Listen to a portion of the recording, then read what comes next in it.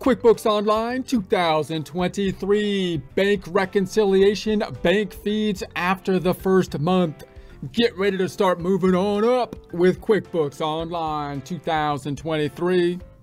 Support accounting instruction by clicking the link below, giving you a free month membership to all of the content on our website, broken out by category, further broken out by course. Each course then organized in a logical, reasonable fashion, making it much more easy to find what you need than can be done on a YouTube page. We also include added resources such as Excel practice problems, PDF files, and more, like QuickBooks backup files when applicable. So once again, click the link below for a free month membership to our website and all the content on it.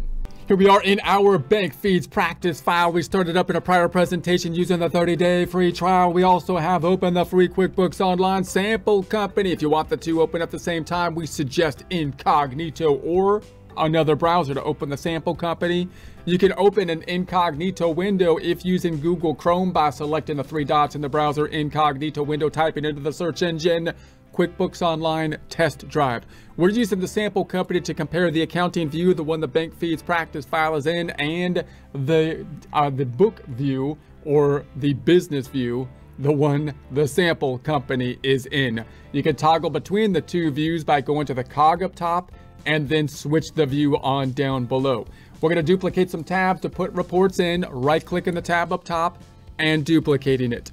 Right-clicking the tab up top and duplicating it, back to the middle duplicated tab, down to the reports on the left, opening up one of the favorites, that being the balance sheet. By the way, if you're in the business view, the reports are located in the business overview on the left-hand side, and then the reports. Back on over, tab into the right, we're going to the reports on the left, this time opening up the P to the L, the profit and the loss. Let's close up the ham boogie and change that range. We're going to go from, let's do it this way. This time I'm switching it up a bit. Let's go from 080122 tab to, let's go to 113122 tab. I'm going to 1130. There's only 30 days in November. I should know that. My birthday's in November. I'm going to hit the drop down. We're going to say this is going to be in months, and then let's run it. So now we've got our month by month breakout up through November. I don't really need November. Let's just go through October. Let's go 10/31/22. There's 31 days in October. Okay, and then let's go to the middle tab, balance sheet, same thing, closing burger, changing ranging, going from 080122 tab to 10/31/22 and drop down to the months by month, running it. So we got the side by side on the month by month. And we did the reconciliation last time for August. So now our ending balance for August should tie out. So the September, if we constructed our bank information, our financial statements directly from the bank feeds, it should be very easy to do the September bank reconciliation. So just a recap now. So the bank statement should reconcile for the last period. So if I go back to my bank statement over here, this is for August. Now the ending balance 60,719.96 matches what we have here. Remember, that will only happen if you're actually constructing your books from the bank feeds, as opposed to constructing your books and then checking them with the bank feeds and the bank reconciliation. In other words, we don't have any reconciling items, we don't have any outstanding checks or deposits. So even though that's the case, you still might have that beginning balance issue we talked about last time, and you still want to make sure that you do the reconciliation so that you know how to do it if something gets out of whack. Remember that if there is a difference, then you can go to the reports. So if I go to the tab to the left, the bank reconciliation reports are a little bit different than the other reports. They're located somewhere different, but you can find them in the reports if you wanted to go to the reports to find them.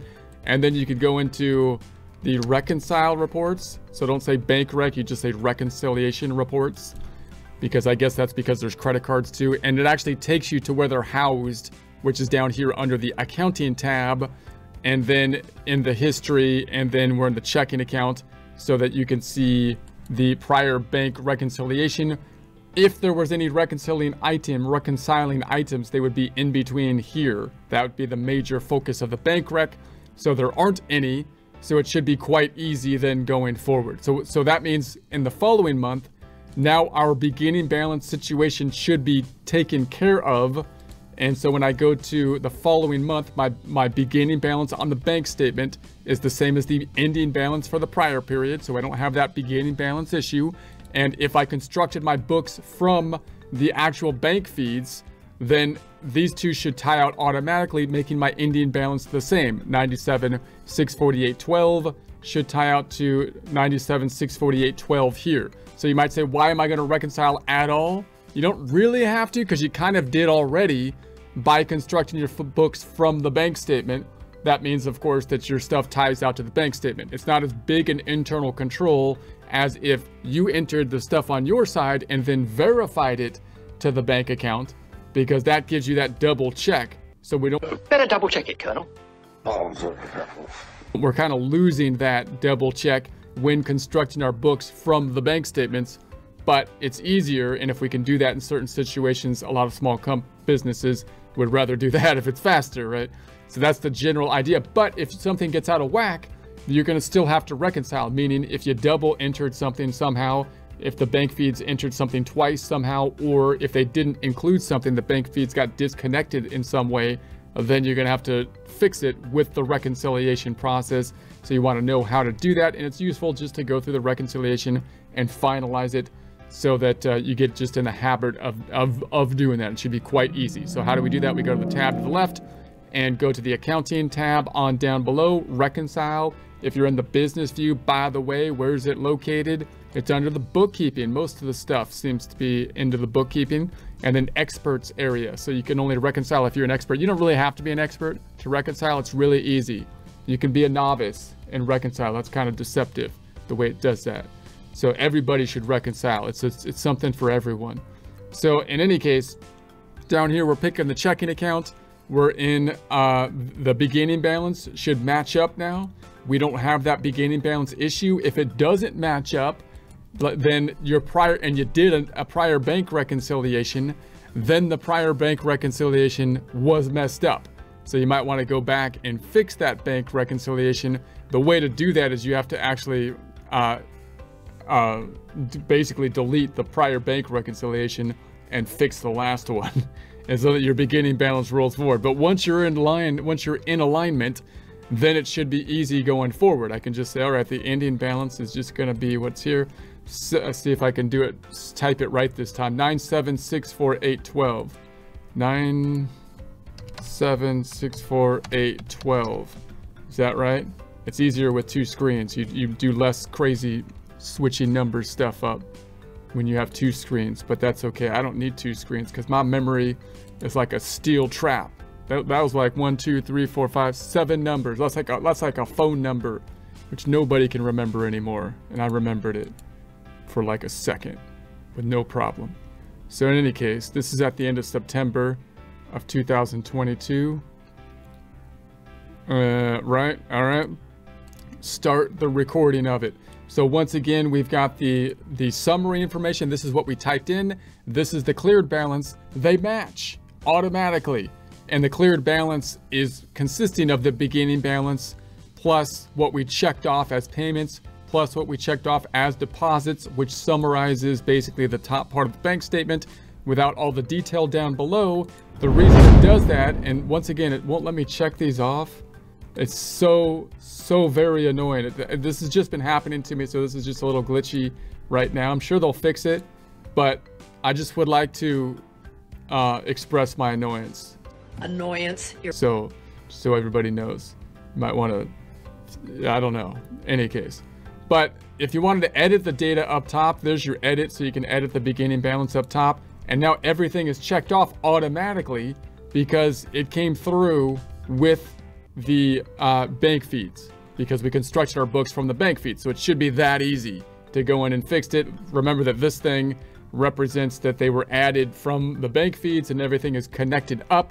You can sort them by payments. You can sort them by deposits. If this was not at 0, then what would you have to do? I would sort by deposits and then payments, or payments and then deposits.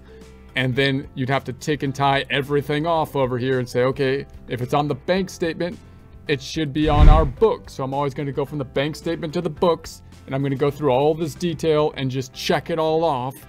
And then I'll see what the difference is. If there's something on the bank statement that's not on our books, it's likely we're going to have to add it to our books because something happened. Maybe the bank feeds didn't pick it up. Maybe there was a glitch in the system and the bank feed didn't come through for whatever reason. That's why we're doing this. That's why we're checking it out. And then we'll add it. We'll fix it as we go. If there's something on our books that's not on the bank statement, then if we constructed our books from the bank statement, it's likely that we entered two things, right? We got two bank feeds came in for the same thing. Maybe there's a duplicate. Or if we constructed our books separately from the bank, possibly writing checks, for example, or entering the transaction first because we had to do our deposits through an accrual system or something, then it's possible that it's a timing difference, meaning we were correct. It's not like we're wrong just because it wasn't on the bank statement, because in that case, we knew about it first because they're our books. We know about the transaction before the bank knew about it. We did it. That's what the reconciling item is. So when you do the reconciliation report, it will be built from this bank reconciling page. This is the bank reconciling page, not the bank reconciliation. The bank reconciliation will show the difference between the statement balance and the book balance, which is not the same as the cleared balance. The cleared balance is in essence the statement balance once we've checked everything off. But in this case, it is the book balance because we constructed our books from the bank. But if we had outstanding checks and deposits, it would not be that. Now remember, if there's anything but zero here, then you might say it's only off by like $5. It's only off by like $20. I don't even care. $20, whatever. But that it's not just the $20. It's not just the $20 because you're not just checking the ending balance, okay? Okay? Because that $20 could be like a result of like 100 deposits and like 1,000 checks that just netted out to $20. So now it's not only the ending balance is off, you can fix it by like putting a journal entry in, but like all the other stuff from the other side of the transactions in the double entry accounting system will be all messed up. Haven't messed up yet. You know? So I don't care if it's, I don't even care if it's like under $1. You could fix it because you could just go down here and check it off. Okay, so you could fix it. Okay, before you go forward. So in any case, let's finish it up here, and then we're gonna go okay. So now we're back in our reconciliation. If you want to look at the reports, we saw how to get there before. You could go to the reports, but it's also in the history information. This is the history of the reconciliations. So we've got the last times ones here, this times one here. This is the actual bank reconciliation report. When someone asks for a bank reconciliation report, you don't show them that reconciling screen. You don't say, yeah, I did that screen and the green zero went down to zero. No, you got to give them a report. Reconciling. It's reconciling the difference between the bank statement, that 97,648.12, and what's on the books, what's on the register, which is the 97,648.12. But it's the same. That's right. That means it's going to be a very boring reconciliation because this is basically just the bank statement again, because we checked it all off. These numbers should tie out to these numbers. And then that ties out to the same thing on our books because we don't have any difference. We don't have any difference because we built our books from the bank statement. That's why it's going to be quite easy to do, but still something we should do as the added internal control, making sure that everything is tied out, making sure that we haven't entered anything twice or missed something, and making sure that if our balance gets out of balance, out of whack, books not matching the bank statement at some point in the future, we know how to fix it. You do the bank reconciliations. So that's that. In future presentations, we'll take a look and drill down on the reports a little bit more and just see what we have constructed, mainly from entering the data from the bank feeds as we go. So we'll do kind of an audit thing, going from the end result, drilling back down to the source documents that were data inputted from the bank information with the use of the bank feeds.